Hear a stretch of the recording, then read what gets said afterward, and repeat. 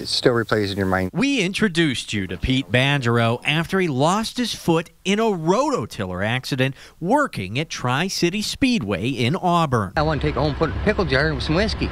Be a hell of a conversation piece. Well, it's been more than a year since the accident, and Pete here is back at the raceway, working hard, putting his best foot forward, literally.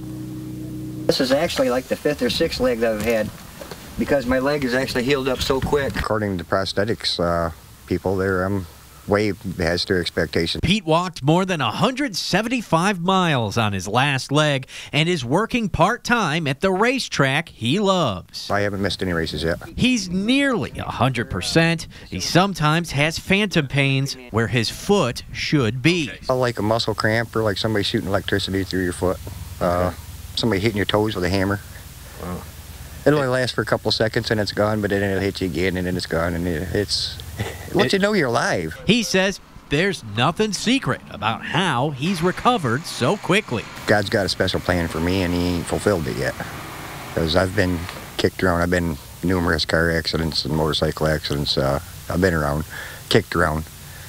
So he's got plans for me. And through it all, Pete still kept his sense of humor. I think I remember you wanted to keep the foot in a jar. Yeah, it still bums me out. Reporting in Auburn, Scott Walchek, WNEF TV 5.